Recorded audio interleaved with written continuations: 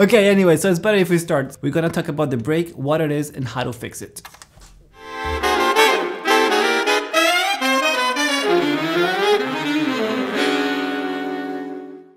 Hey guys, Martino here. Welcome back to this new episode. I'm the founder of the London Saxophone School, where we help you master your skills on the saxophone with lessons, courses, workshops, masterclasses, and whatnot. So for any questions you might have saxophone related, just let me know here below in the comments and it will be my pleasure to help you out. So let's talk about the break today. So the break is basically something that happens acoustically inside the saxophone, and something funny happens in the airstream that you're pushing up, that at a certain point something happens, something breaks, and the notes, if you don't control it, just goes a little crazy, okay?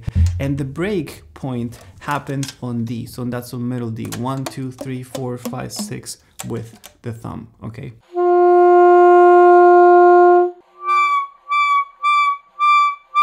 That's the break point, let's say. So the breaking point. So we need to do something in order to control that D. So instead of getting an annoying squeak, an annoying overtone, you get a full note. Now this happens a lot with beginners and it's very easy to fix, but you do have to practice it a little bit in order to teach your body what to do, and you actually have to feel how everything is, so you can produce a nice note. Make sense? Okay. So it can take you a session, can take you a few sessions. It doesn't really matter. But once you know how to do it, and once everything clicks in here, boom, you won't have any troubles with the break whatsoever again, ever in your life.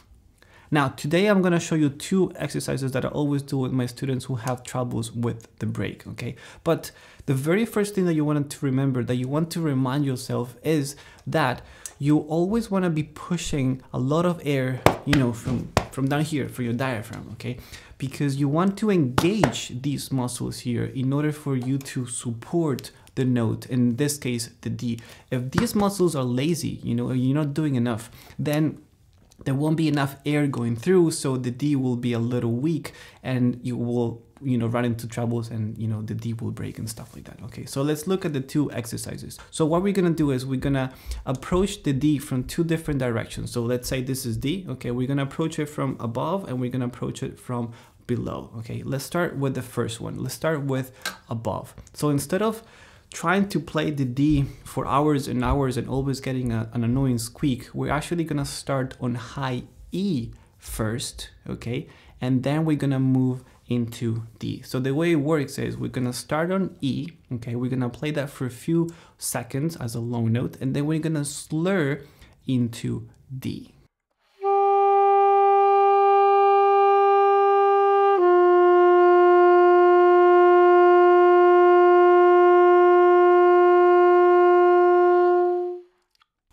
Now what happens is this E is an easy note, so you really shouldn't have any troubles in playing high E, okay? So as soon as you play E, you're opening up the channel of air over here, so everything is in place, everything is ready to go, and as soon as you slur into D, everything's already open and in place, and D can actually flow, it can actually sound good, okay? So I will practice this a lot, E slurring into D, and once you land on D, just be sure to hold it as long as you can, okay?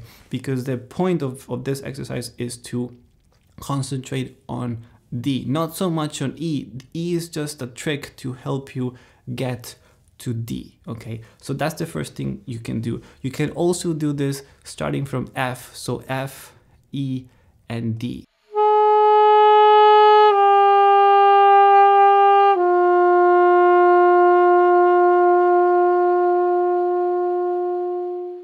So before we continue, I'm doing a free saxophone class next Monday, May the 2nd, in which I'm going to share with you 3 secrets that will really help you transform your playing, just take it to the next level, musically speaking and artistically speaking. And everything is, you know, with very simple and stress-free methods, avoiding any kind of confusion that you might have. So if you're interested in that, I'm just going to leave the link here below in the description, and I will see you there on Monday.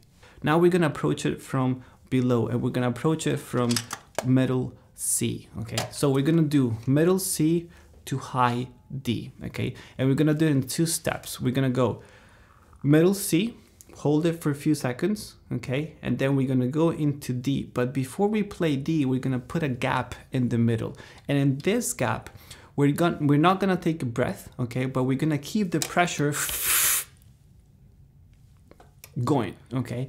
And that is super great because it will remind you to keep everything stable and engaged. Okay, so you play your C for a few seconds, gap, and then D.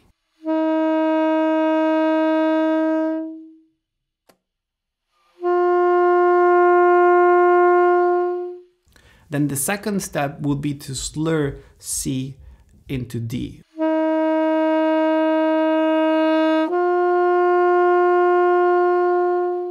Now, all these exercises are great and I will actually do them all in rotation, okay? But remember something, remember that approaching the D from below, so from coming from C in this case, is a little bit harder than coming from above, okay? So I would actually practice a lot E to D just to get everything working in your brain and your inner ears, and also C to D just to strengthen that. Okay, now this can take, again, it can take a session, can take a few sessions. Some people are faster, some people are slower, but it doesn't matter. Once it clicks, everything clicks and you won't have any troubles whatsoever again.